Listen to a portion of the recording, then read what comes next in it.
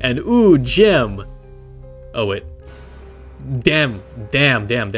I always like it when games tend to break the fourth wall, right? I think a good example of this is something like DDLC, like Doki Doki Literature Club, where in the end, you literally have to like delete the character file, which I found pretty cool. And so did many other people. I also like it when games use external factors. That probably means the same exact thing, honestly. But again, you know, maybe something like a screenshot, you know, maybe when you take a screenshot, maybe we could do something with that, right?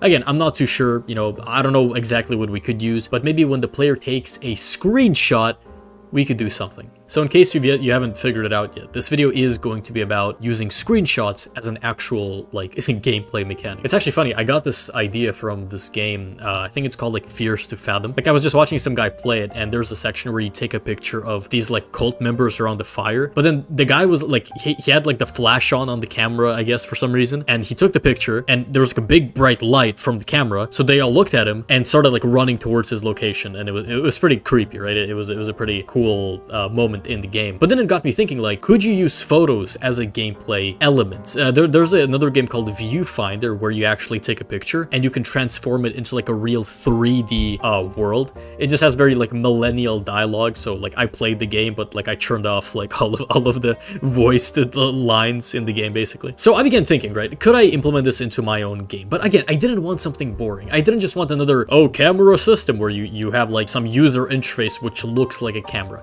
No, I want something like a screenshot.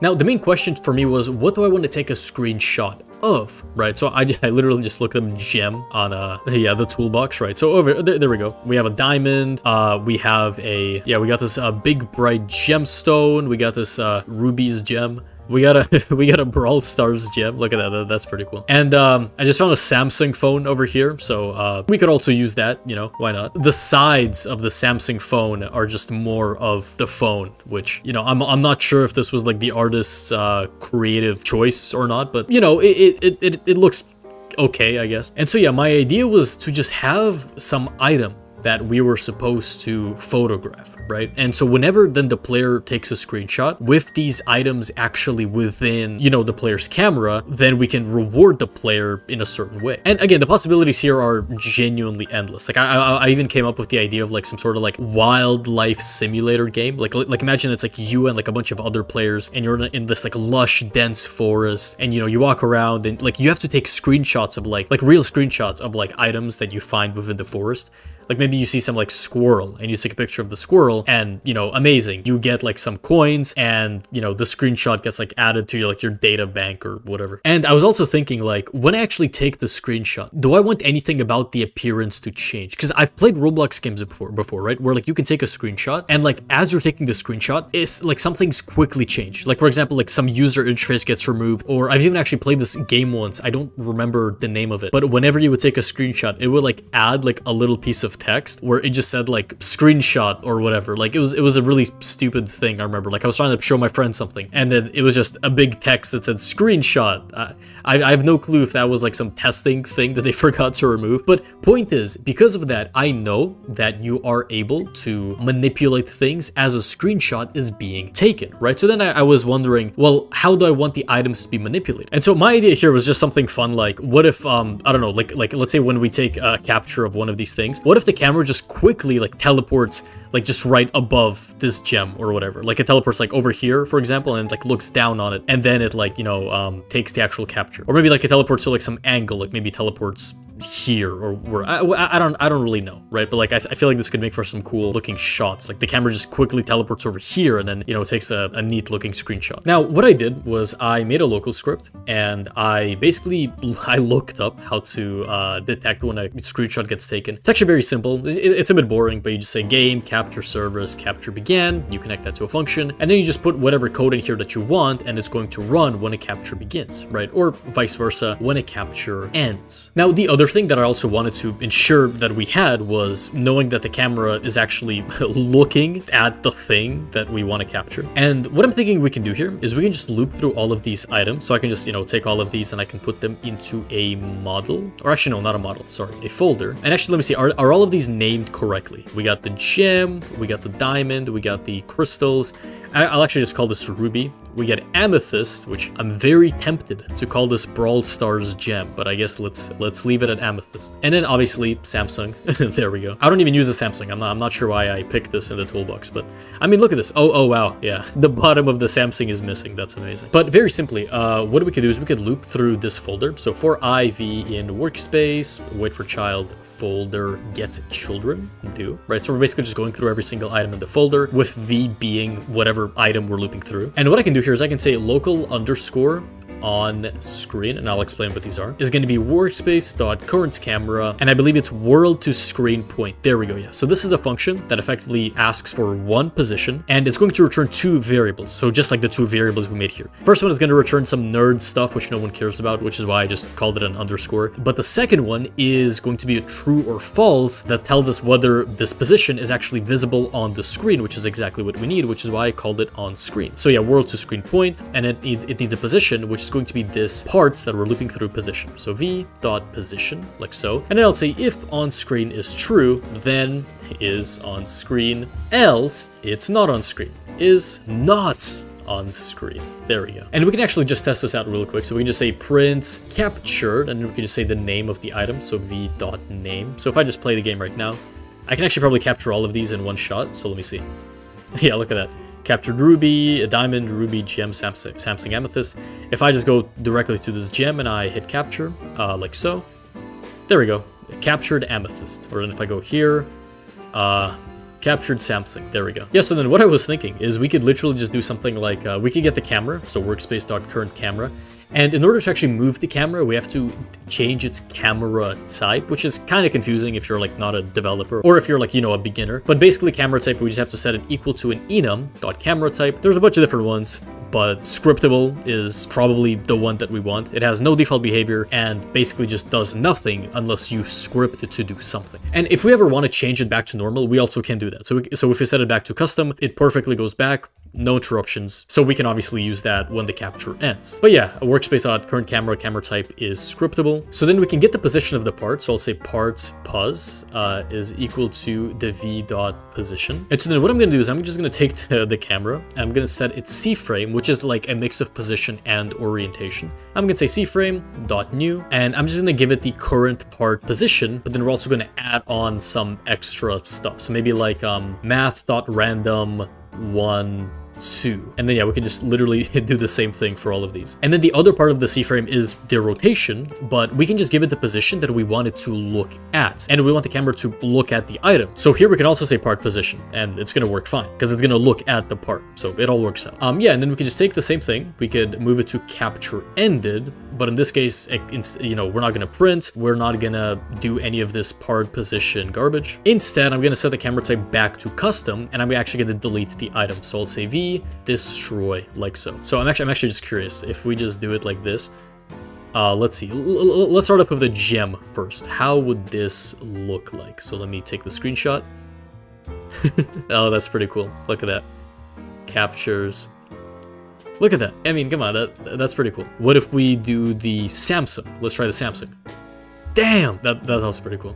Also, okay, I just realized, small issue, but unfortunately everything seems to have been destroyed because my camera ended up like looking at everything. So then I suppose instead of destroying it over here, what we could instead do is over here we could just say task.wait, and we could like wait a second or something, and then we can destroy the part over here. So v destroy, and this way I believe it should be able to work fine. Oh wait, is it? It has no collision. Look at that. That's pretty cool. Wait, oh, look at that. Yeah, so wait, if I make it spin and then I do a screenshot, I gotta like time this right. Give me a second. Let's see, okay? Look at that. That's cool. Oh yeah, and then this appears. And then I do one over here. Let's see. Yep, there we go. Oh, and then it goes to Ruby as well. And then we can see my character.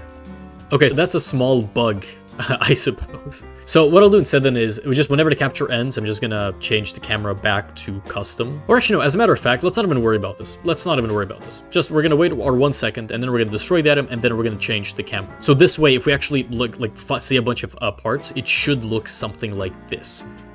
Or wait, did it not? Wait, let's try again. Capture diamond. Capture ruby. That's actually interesting. I'm actually not too sure why it's doing it like that. Like, I thought it would, like, go to every single item, but instead it doesn't. Look at that. Goes to the diamond, now goes to the ruby, now goes to the gem, and then goes to the amethyst, and now goes to the Samsung. That is cool. But then if I just take a random capture, nothing happens, of course. But yeah, look at it. If I go to captures, look at that. That's pretty cool. Oh, man. You know what we could maybe even do? We could even maybe give it like an outline, right? So I could do something like local highlights, and I can make a new highlight. I'll set the fill transparency to 0, and I'll set the outline transparency to be... Or sorry, wait. The fill transparency is 1, and the outline transparency is 0. For those who don't know what a highlight is, it's effectively something like this, right? Where like it highlights the item and gives it some sort of outline. So in this case, I just want an outline. I don't want any sort of like fill. So yeah, I can just parent this to the part right before we take a screenshot, right? So let's see, if I find this gem or whatever, and then we do this. Yeah, look at that. Oh, that's pretty cool. And then we have one over here. Yep, there we go. We have an amethyst. And then a Samsung. That, I mean, come on. That's pretty cool. And I suppose to finish off this video, if the player fails to, you know, take a screenshot of something, we should just jump scare the player and just keep that thing there. So let's see, a scary face. So I used this in my Tycoon video, so I don't want to use the same one.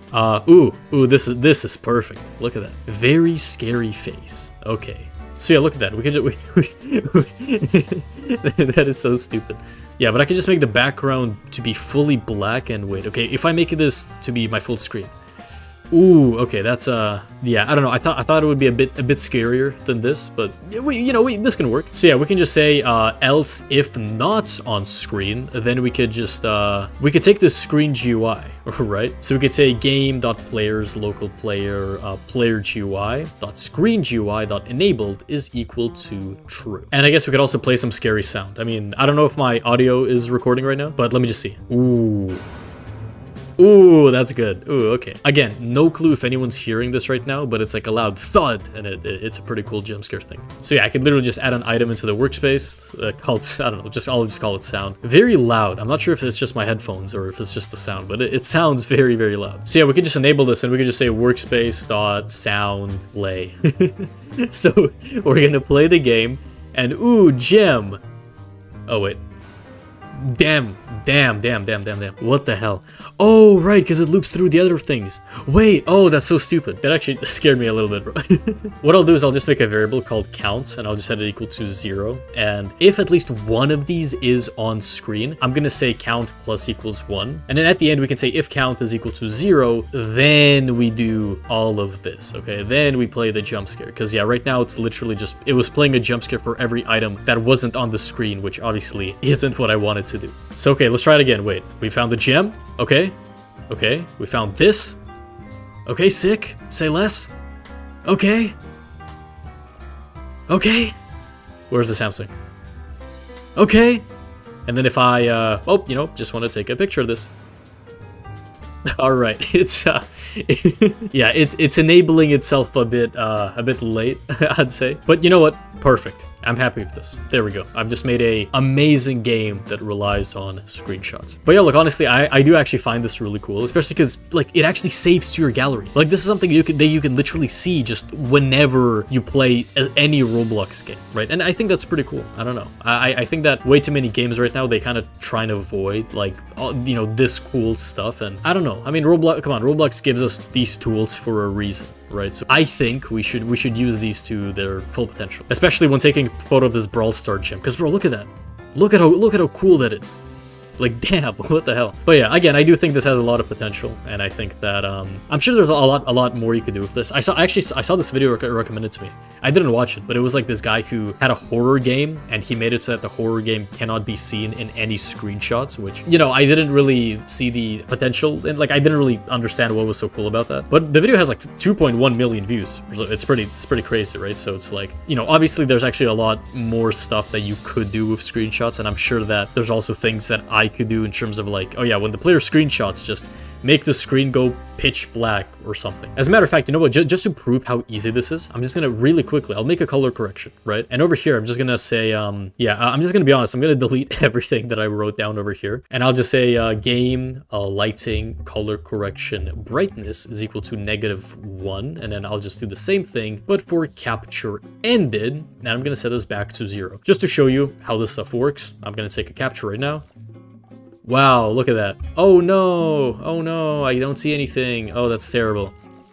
Oh, damn. Okay, small epilepsy warning right there. Damn. All right, hope none of you died because of that. But yeah, there we go. Point is, there's just a bunch of stuff that you can do with screenshots, which I think is pretty cool. I'll keep my gallery like this. I think it. Oh yeah, the one gem, amazing. But yeah, you know, leave a comment. Let me know what you thought. I honestly did kind of want to have a bit more time to play around with this, because I actually do think that if I was able to kind of, you know, explore this a bit more and to actually turn this into like a full-fledged game, it would be pretty cool. Because like I said, in the start of the video, like some sort of simulator where you like take a real screenshot of things, I think would be pretty fun. But yeah, I mean, like I said, just in general, I think Roblox needs more of things like this and less of, you know, Adopt Me Tycoon Simulator 2, Anime Girl roleplay. Actually, we can keep those, but you know, everything else can go. And yeah, I mean, you know, I do hope that you learned something from this video. I'll take a moment to shill here real quick, because I wouldn't be a YouTuber if I didn't do that, obviously. I got a course, it's 7 hours long, it's like 27 bucks, linked in the description and the pinned comment. It's really good. I know I made it, but I can say that I made it with the perspective of me in mind. Because as a beginner, bro, I was watching a bunch of YouTube tutorials. It was just too long, I'll be honest. Maybe I'm stupid, I don't know. But it just took me way too long to filter through right information. And I made a course which I believe will get a beginner from beginner level to effectively expert level within just 7 hours of completing it. So yeah, I mean, you know, take that into consideration. I got an Instagram, I got a podcast if you want to go listen to that. And I'm also very close to 100K, and I'll be making a lot more of these types of videos soon. So if you enjoyed, you know, make sure to subscribe. And yeah, you know, like, share, and subscribe. And as always, we're back to basics. Thank you for watching.